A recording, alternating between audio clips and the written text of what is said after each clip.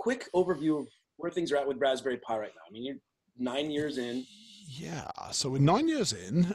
We've sold about 42 million Raspberry Pis. We've did about 7 million in the last year. So kind of quite high sales rates now. About 2 years into Raspberry Pi 4. And Raspberry Pi 4 is kind of like it's the biggest step change. I guess technically, Raspberry Pi 1 to Raspberry Pi 2 was probably, that's a huge change because you've gone from single core to quad core. But in terms of kind of user experience, really 3 plus to 4 is the biggest jump that I've seen. So that's been really well received by people. We did Compute Module 4, so we've kind of finished the Pi 4 family now. So we have the Pi itself, and then the Compute Module, the CM4 variant that we did last October, and then in this generation we've added a third form factor, which is the Pi 400. So the Pi and a keyboard, the kind of consumer PC version of Raspberry Pi 4. Right. And those are all going pretty well. Compute Module 4 has taken off a lot faster than previous compute modules. I think there's kind of like the feature set is really particularly, I guess, a couple of things. One is it has wireless. So you have an option to have wireless on board, so you can just kind of leave wireless to us and we take care of it. And then the other one's the power design. So previous compute modules, you had to provide them with sequenced several power rails yourself, all of which were sequenced properly, coming up and coming down. Where this one, you just put 5 volts in and it makes its own rails. I think those two things together have made it much easier to work with. And so we're selling kind of tens of thousands of CM4s a month at a point where with previous compute modules, we probably would have been doing hundreds to thousands. So it's really, we're seeing volume orders. Normally for your first year, we're still in our first year, you'd just see a kind of prototyping orders, but we're seeing volume orders already. So yeah, it's busy. Yeah.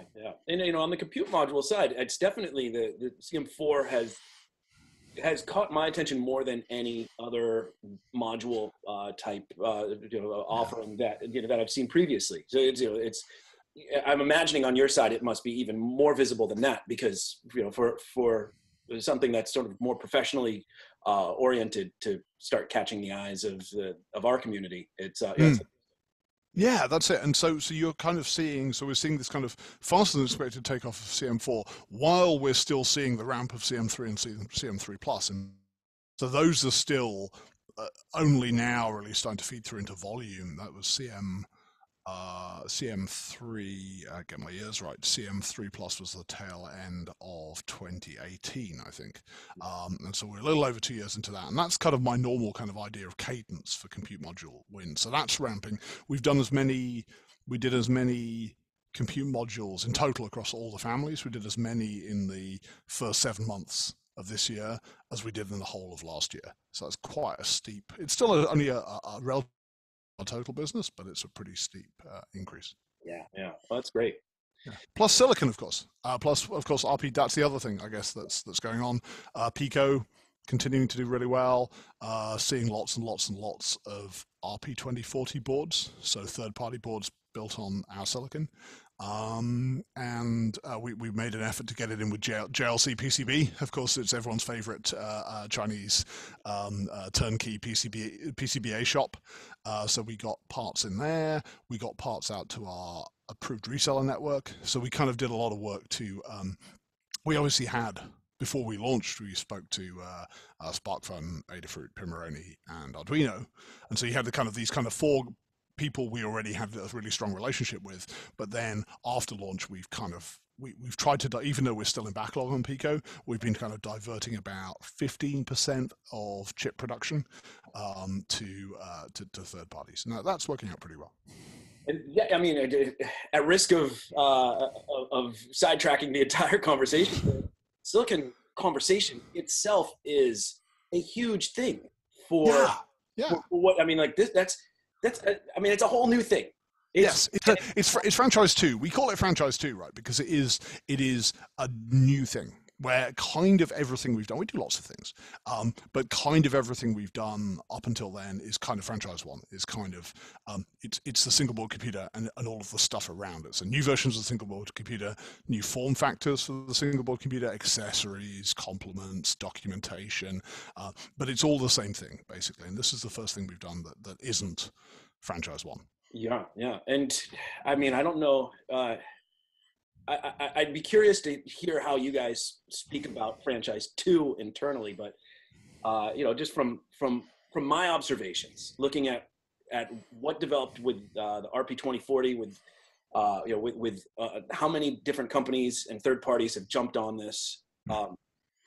It seems like this could end up surpassing franchise one. I think it could. I think it could. Yeah. I think it could. I mean, if you think the microcontroller market, it's a 28 billion unit a year business. It's an $18 billion a year business. And those two numbers are kind of interesting, right? Because they kind of imply that your average microcontroller only costs 60 to 70 cents. So you can really see that microcontroller business is dominated by the ultra low end, really. But the interesting thing about RP2040 is it's a sub-dollar product.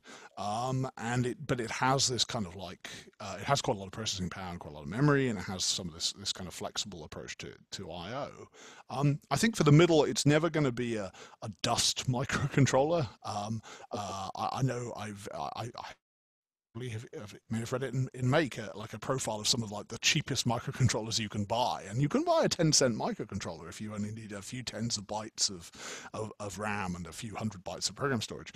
So it's never going to be one of those, and it's never going to be one of these things at the other end of the bell curve, which has got Cortex M7, these things they call crossover microcontrollers, things that are almost application processors that have so much. Some of them even have A-class cores. I mean, I think Microchip do ones that have A5s in them, right? So it's never going to be those ends of the bell curve. And of course, it's not a connected product, so it doesn't have a radio on it. But there's an awful lot of stuff in the middle of that bell curve, which is just decent amount of processing power, unconnected product, uses some, if it needs to connect to the outside world, it uses some external product to do that. I think it's a really competitive product in that space, and they exist.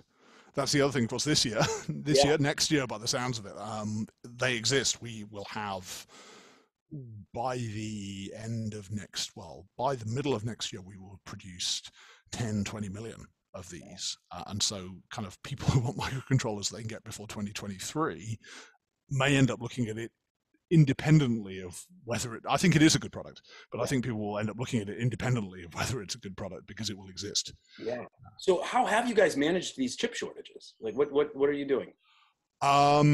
We were lucky that we came into the year in a reasonable stock position. We have of finished goods and of chips. And we've spent this year depleting those reserves. We've been doing anywhere between 600,000 and 800,000 Raspberry Pis a month this year. So this year is really for us more in terms of difficulty. I think this year is probably more of a story about demand, having more demand than we were expecting, rather than having less supply. We have about as much supply as we were expecting, but we have to eke that supply out to service probably 20 to 30% more demand. And this year we'll do. Last year we did 7 million. This year we'll do 7.5 million if things go well in the second half. Maybe 7.5 million units. But the really galling thing is there was a 9 million unit year there for us, and that's what hurts, is that we won't get that next year. I think we'll be in. We spent a lot of time early this year making sure that we had our ducks in a row for 2022. So I think 2022 actually shouldn't be too bad for us in franchise one. Okay, that's good to hear. And what was it that led you guys to even start thinking about doing a chip? What did you see that you said, hey, here's an opportunity or here's a need?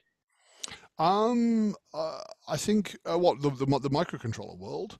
I think that was driven by just a dissatisfaction with what was out there. Dissatisfaction with what was out there already. I mean, there's lots of cool chips, right? But not quite the right. Maybe nothing so exciting as to motivate you to go and make a whole new sort of product. And so it was great that the team here were able to think of something a little bit different. And I was super pleased with what they've done. This is There's an amazing, just amazing team of engineers here, and you know they like a challenge. Yeah.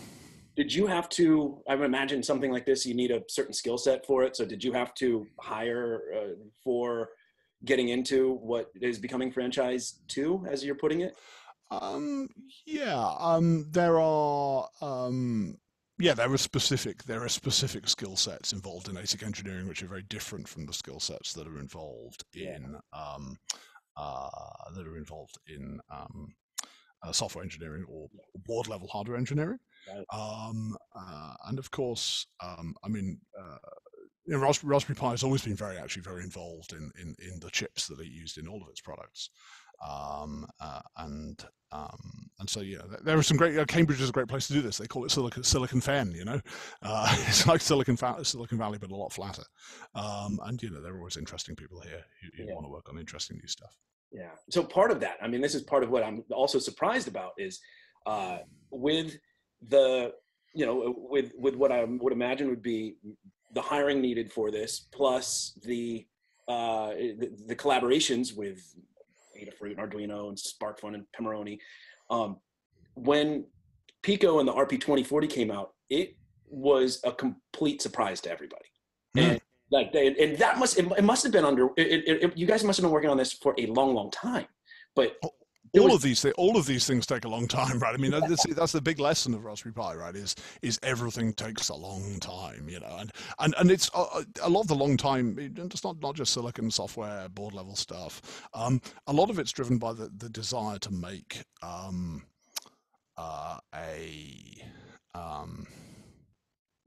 things that can be made at scale. There is a huge difference, I think, between making things that can be made at prototype scale or even at small manufacturer scale, 10,000 unit scale. There's a huge difference between 10,000 unit scale and 1,000,000 unit scale in terms of how much attention to detail you need to put into the upfront, into the design, because otherwise you just drown in manufacturing issues or support issues, product quality issues. I know it's been a lot of lessons over the years. In you know, if you cut corners, you spend more time in the end. yeah, So all these things take a long time, and but it's good. I mean, yeah, the results are worthwhile. You know, the results are worthwhile, and it's always the case at Raspberry Pi that the things people can see, because the team grows, the things that people can see that are launched were always done by a subset of the team that exists, and so you know, very many of the people here are working on things that will appear in the future, and you know, something like Raspberry Pi 4 in terms of the hardware engineering for Raspberry Pi 4 was the board level hardware engineering for Raspberry Pi 4 was only a very small handful of people. It was only 2 or 3 people. Quite a much larger software team, obviously, but you know, some of the biggest runners have the smallest teams. Compute Module 4 was 1 person. wow, oh, that's amazing. I wouldn't have guessed that. Yeah, it's kind of fun. So it's a guy called Dominic Plunkett, a fairly recent joiner, and it's his first product for us, I think. The fun one, of course, was Simon Martin, who was who joined us quite a long time ago now, and worked on a number of very long duration projects that all of a sudden then all came to fruition at once. The 2 big ones being High Quality Camera last year, and then Pi 400. They were both Simon Martin products. He'd done mouse and keyboard. He did mouse and keyboard, obviously, which are kind of obviously a run up to Pi 400. Then HQ Camera. And they all, because of the way the timescales work, they all kind of end up bunched up together, and suddenly, like, every product we launch is a Simon Martin product for about 6 months. Yeah, that's it's always funny for me to think about things from the perspective of publishing, which is what I spend my day to day doing, and thinking of an editor bringing in various authors, and they're working on things, and lining up a series of pieces all from one author, and kind of like the Simon Martin type thing here, and then having another editor with another author coming in with another thing. So I don't understand how you guys don't go mad, because I've always, but particularly people who work on dailies or weeklies, is just, it has to be done. like, next Tuesday's Times of London hasn't been written yet. Right. And yet it has to be ready by the end of Monday. And I'd go insane. I mean, the nice thing with, at least in our business, is if your product isn't ready, you can, unless you're desperately short of money or something, if your product isn't ready, you can just wait until it is ready and then launch it. But not that way in publishing, really. Right, yeah. Well, yeah. Thankfully on my side, we're not a daily, because I agree. I would go insane. I don't think there'd be any sleep. Yeah. It would, Yeah. Yeah, and there's always exactly the right amount of news as well to fill the daily. And it's strange that, isn't it odd? There's never a little extra news or never a little bit of empty space. It's always exactly the right amount of news. It's very fortunate. Yeah. So okay, so to transitioning from I've got a Pico right here with the nice packaging that you guys set up. It's brilliant to. I love computers on a reel. We have them in the shop. We have a reel in the shop, and you come in. I want 2 yards of computers, please. Really, yeah. I mean, it's great. But then there's a new thing here, and nobody's really seen this before. But this is pretty fancy. And tell me about this. What am okay? So that is a Raspberry Pi 02W. So it says 02 on the board, but it's 02W. So it's a successor to the 0W, which was itself the successor to the Zero. So Zero was our $5 Raspberry Pi, and Zero is a fun product because you can sort of see. So I still love Zero more, I think, than anything else we've ever done, because it's sort of us challenging ourselves to keep being aggressive after we had some success. So you can sort of see what Raspberry Pi has done is it's used Moore's law in a different way from the way people normally use Moore's law. So people normally pick a price point and they use the declining specific cost of computing power to fill that price point up with progressively more computing every year. And what Raspberry Pi 1 did was to say, well, can we take a PC from 10 years ago and then use Moore's law to squash that PC down to a much lower price point? And we did that. And then we launched Raspberry Pi 2 in 2015, so 3 years later. And lo and behold, what did we do? We picked our price, $35, and we filled it up with a bunch of computing. And because that's what everyone always tells you to do, right? That's what your customers always say they want. And Raspberry Pi 2 was a great product, but there was a little bit of a feeling after we launched it that we'd kind of fallen into this trap of being very conventional again. And then Zero is the output of then saying, well, can we challenge ourselves again to squeeze the same performance into a lower cost structure? So your $35 Raspberry Pi 1 gets stripped down in a variety of ways and repackaged as a $5 computer. Then 0W comes along about 18 months later, and that was very popular. And of course now is the most popular Zero product. So about 90% of Zero, that's $10. Yeah, it's a lot of fun for five extra bucks, right? So 90% of Zeros that sell are 0Ws. But still, people ask for more performance. And Zero is a Raspberry Pi 1, right? So compared to a Raspberry Pi 4, it's got about a 40th the performance of a Raspberry Pi 4. And there are things you can't do with it. And so people ask us, well, can we have another Zero? And because the problem we have with Zero is that it's very dependent, the design is very dependent on that SoC that we use, the 2835 SoC that we use, which is a POP. It has a POP package. So you have the SoC, and then you have the DRAM stacked on top of it. And we don't have any other POP chips. So if you look at a Raspberry Pi 2, Raspberry Pi 3, 3 Plus, 4, they all have external memory. So they all have memory which is mounted on the PCB. There's no room on that PCB. If you want to stay single-sided, or really actually, I think even a double-sided design would be quite challenging to achieve. And so we're kind of backed into a corner. And so it took us a long time to figure out how to get out of that corner. And Zero Two is the product which is enabled by RP3A0, which you'll see is written on top of the chip, which is that's not silicon innovation, that's packaging innovation. So effectively, what that is that's a BCM 2710A1 die. So the same chip that's used in Raspberry Pi 3, the same piece of silicon that's used in Raspberry Pi 3, put inside a package with some an LPDDR2 memory die to make a finished object, and then on the outside it has a logo, an RP3, and that's what it is. So you could sort of see what you're holding as being kind of a slightly downclocked. So it's a 1 gigahertz versus 1.2 gigahertz, slightly downclocked Raspberry Pi 3 with half as much memory and a smaller not the same set of accessories around it on the board. And it's $15. So we have actually had to grow the price in order to do that. But it's about 10 times the performance of for a multi-threaded benchmark. It's about 10 times the performance of a Zero. So Pi 3 was where people started looking at Raspberry Pi as not just maybe an educational product, but something that could do serious work. You could turn this into potentially a desktop device that you use daily.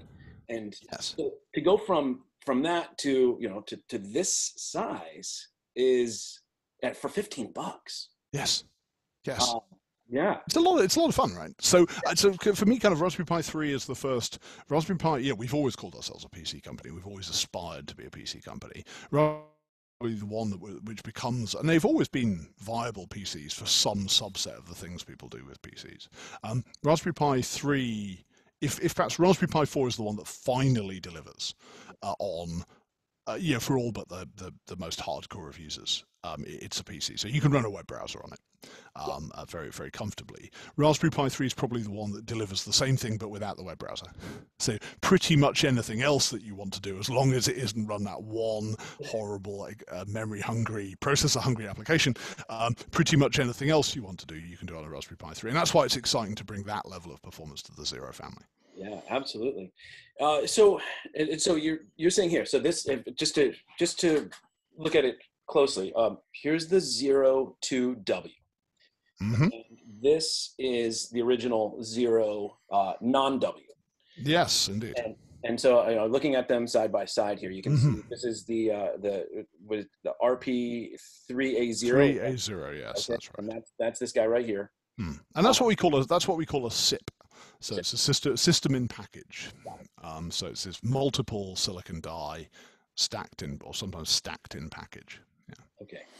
And then one of the big differences that I'm seeing here, we've got on this one, this is the original chip here that you were saying is a stacked design. Yes, that's actually two chips. So what you see there is two packets. So if you I'm not sure if you turn it on its side, you might be able to see. It's a little bit hard to see. There are actually two. It's a little sandwich. There are two layers. They are slightly different colors. So there's a top package which has got LPDA, I think, written on it, which is effectively Micron. And then you've got the bottom. Underneath is the bottom package, which is the processor package, the BCM2835 package. And so those, when you're assembling that, those are two separate pick and place steps. And it's actually a slightly specialized, POP is a slightly specialized assembly step in that when you only have a single layer of components, what you can do is screen print solder paste onto the board. Obviously the question is, how do you get solder paste onto the top of the package? So you pick and place that onto the board. How do you get solder paste on top? The answer is you take the top package, you pick it up, and you have a little tray with solder paste in, this little round tray with solder paste in of a very finely calibrated depth, and then you dip it in, and a little solder paste adheres to each of the balls on the bottom of the top package, and then you put it down, and there's a little kind of arm that goes across the radially across this disc, and every time you do a dip, the thing rotates through 360 degrees, and the little arm smooths the solder paste down to this very finely defined depth. Yeah. So there's some subtlety there. There's not much subtlety in the packaging design. It's just two chips. The bottom package obviously has pads on top of it, which is a bit unusual. But then there's some subtlety in the pick and place. What we've done really here is we've moved the subtlety into the packaging, so you now have two die inside one package. Yeah, got it. And so one of the things that I thought was interesting, so again, back to the Pico, when you launched this a few months back, one of the things that really caught everyone's attention was putting those state machines, the PIO functionality into it. Something that most people really weren't familiar with, were excited to see, especially in something this size and also at a $4 price point, which It was just is pretty amazing. But so when this showed up, and I really got to see it and take a good look at the 02W. First thing that popped in my head is, what kind of surprises does this have baked into it? Are there any other new elements? The surprise is there's no surprises, right? The surprise is that is BCM 2710A1 in there. That really is. So that's. I think it's an important surprise. It sounds mundane, really, but it is a Raspberry Pi. Yeah. It runs all the Raspberry Pi software. The software, it is almost indistinguishable to the system software from a Raspberry Pi 3. And so yeah, upsides and downsides. Upside, total software compatibility, which is something we care about enormously. Downsides, I wasn't able to squeeze a PIO state machines into the GPIO subsystem. There is no analog input. There is no PIO. There's none of that fancy stuff. There's no real time. There's none of the cool real time stuff that the Pico has in it. I guess the other thing that you'll notice when you look at it is there's a CAN over the wireless. Yeah. There's a silver CAN over the wireless, and I think this reflects another aspect of our evolution since 2016. So Raspberry Pi 3 was the first product that we shipped in 2016 with wireless, and we've evolved from putting wireless on we put wireless on the board. And what you realize is you put wireless on the board, and then if someone wants to take your product and integrate it into another product, they have to basically, with some other circuitry, they have to basically start from scratch, particularly in FCC in North America. They have to start from scratch and completely reconform that product, do a complete conformance run. One of the reasons why people use Wi-Fi modules, go and buy a Murata Wi-Fi module or something. One of the reasons why people use Wi-Fi modules is that they hide that from you, so you can just treat them as a modular component, and you only need to worry about the unintentional radiation and susceptibility of the rest of your design. And you just say, and that box does radio, and that's nothing to do with me. And the function of the CAN is actually not to hide the outside world from emissions from the radio, is to hide the radio from interference from the outside world, so that you can make that modular claim that what happens inside this box is unaffected by what other changes I've made in the system. Now, the fun thing about Raspberry Pi 3 Plus and Raspberry Pi 4 and Raspberry Pi Compute Module is that they are all modular products, so they all have CANs over their Wi-Fi. So from an FCC perspective, all of our products post Raspberry Pi 3 Plus are FCC radio modules, but they also do other things, like have a whole computer on them, but they have the same integration rules, and so that was the thing where you do get people integrating 0W into products, but they have to do, as with Raspberry Pi 3, they have to do more work, more expensive work at the FCC level. And so the aspiration with this product was, well, look, let's, as we do with everything now, let's make it a radio module, and then it's very easy to integrate. Yeah. So have you been surprised at the ways? So speaking of these integrations, and I mean, obviously you're accommodating the people using Raspberry Pi in in commercial grade products especially by having the compute module line. But thinking back to 2012, when the first Pi came out, versus the way that they've been adopted by everyone, what are you surprised? Yeah, we are surprised, and it happened very early on. So I think you can sort of see the story of Raspberry Pi as like we had these educational aspirations, but if you look at the people who bought them in 2012, they weren't kids, and they weren't engineering companies. They were hobbyists, enthusiasts, your readers, right? But the interesting thing about that demographic is a lot of them are educators, and a lot of them are professional engineers. And so kind of like it's been the root of the tree for Raspberry Pi, that because we were popular with those guys, those are the people who took us into schools. Those are the people who took us into their workplace. And when their boss said, hey, go build me a thing, they're like, hey, I know how to do this. exactly the same story with Arduino, right? I mean, it's exactly the way that the kind of Arduino has been successful, and that's been one of the great things about this year is having ability to kind of work really closely with Arduino on the 2040 based products. So yeah, it's surprising. And last year, 7 million Raspberry Pis, well over half of those were into industrial applications, and that's ranging from big giant companies to this Maker Pro world that we've always been interested in. I guess that we're investing a lot of effort this year in trying to sustain, was back to franchise 2. We've been targeting what spare RP2040s we have outside of our own needs and the 4 close-in guys, really to the kind of like Maker Pro type businesses who can't make anything this year, right? So there's kind of it's an interesting mix. It's an interesting volume mix. We have 100,000 unit customers, and we have a handful of those. We probably have fewer than 10 people who are buying 100,000 units off us a year. But then we'll have thousands that are buying 1,000 off us a year. So it's a very broad base. Yeah. So do you imagine with a new Zero, where does this slot in? With what you see? It's a with the CAN, it's designed to be integrated.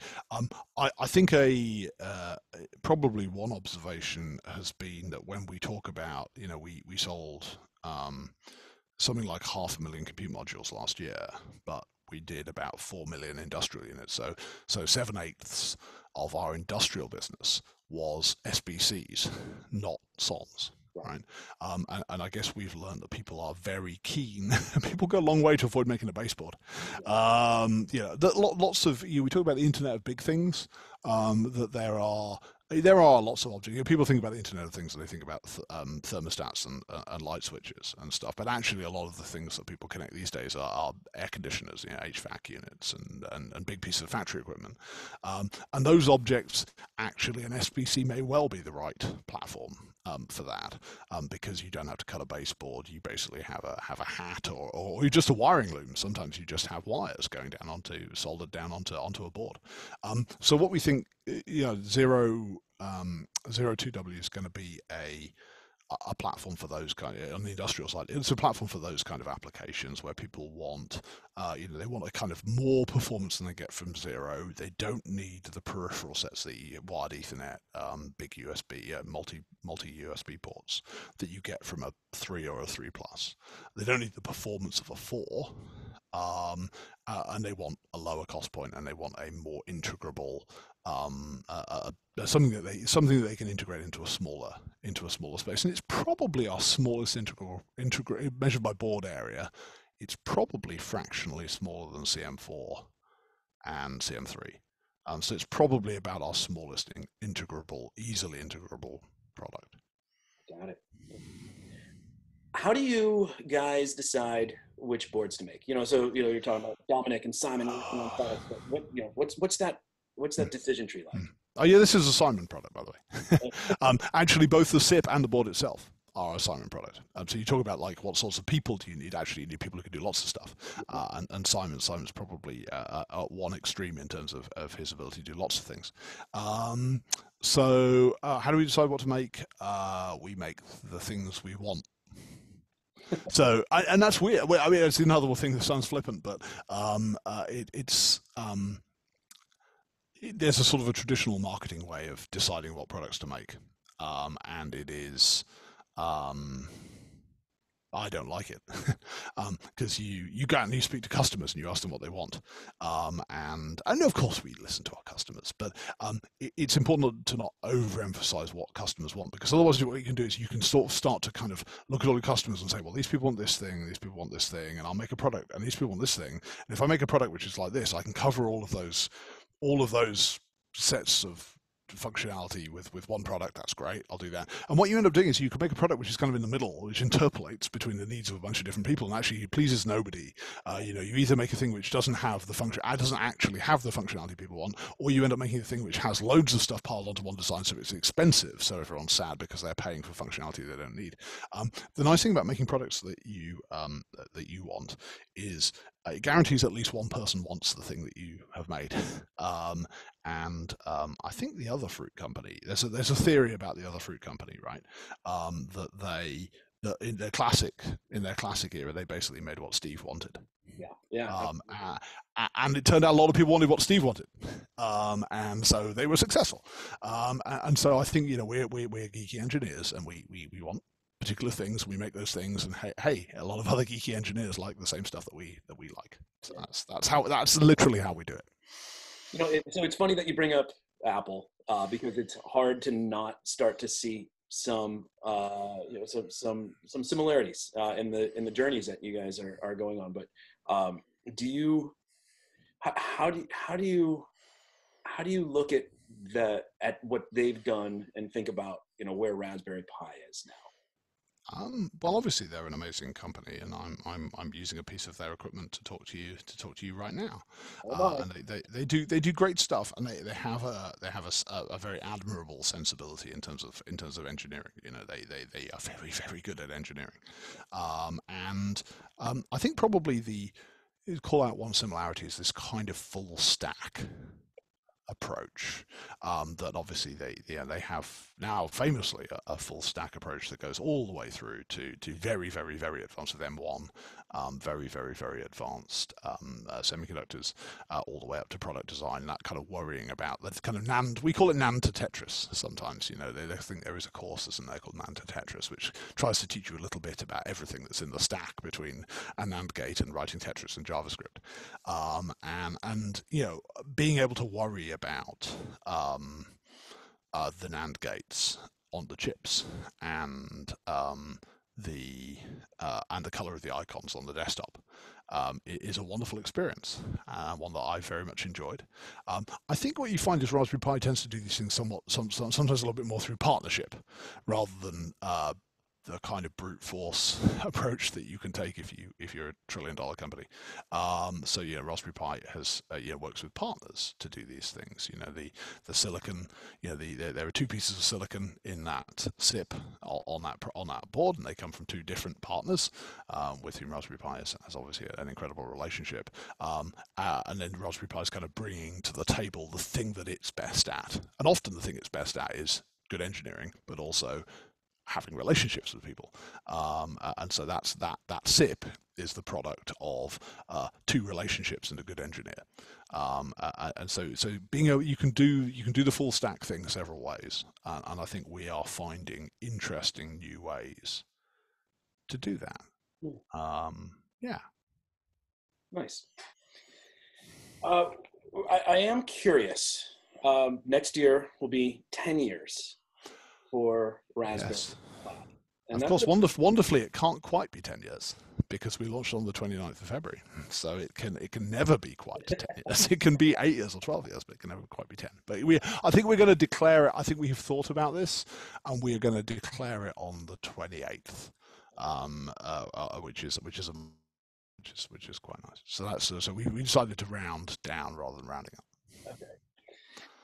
So one of the things, as I was thinking about that, I thought 10 years tends to be a number of significance for everyone. A decade, it's a big thing. But when you talk about the second part of the Raspberry Pi name being mathematical constant, that is it's its own thing. I don't know if 10 years really has that same significance, or if you're thinking about that. I mean, I would love to have a product announcement for 10 years, and I'm not going to.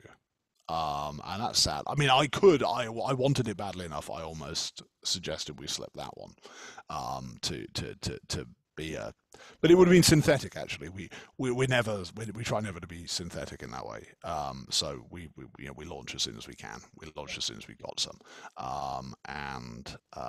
So yeah. I don't know what it's going to feel like, because it was a very strange day. Launch day was a very a very odd day. You mentioned pie, of course. We didn't really ship any product for the first couple of weeks, and if we delayed exactly 2 weeks, then of course we could have announced on Pi Day. So maybe that was a missed opportunity. But it's going to be strange. And launch day, obviously knocking over our partners' websites, doing 100,000.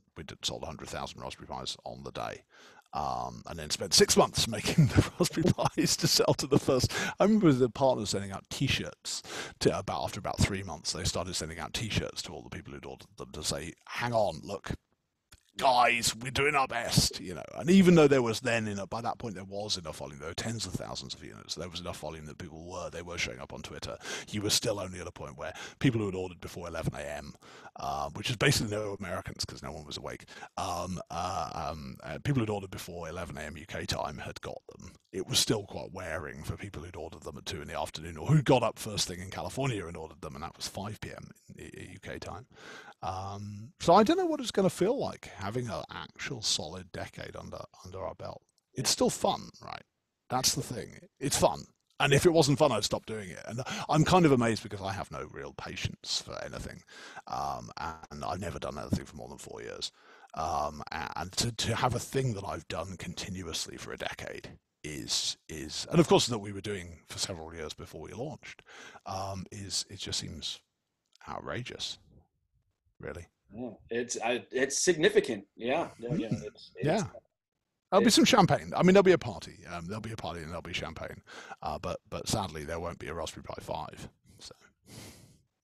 Well, we'll be looking for it, and whenever it does come out, because everybody, it's one of the great things is just how much enthusiasm and excitement the community has for anything that you guys are putting out, and I think it's just a testament to what good work you've been doing for almost 10 years. And it's a testament to that there was this community there. I mean, that was like, what's the surprise with Raspberry Pi? The surprise is that there was a community there waiting, and there was demand waiting. I mean, people talk about category-defining products, and I mean, the iPad's, of course, a great example of a category-defining product that you can't. It's the other good thing about this weird approach to marketing, which is you couldn't have focus grouped the iPad into existence.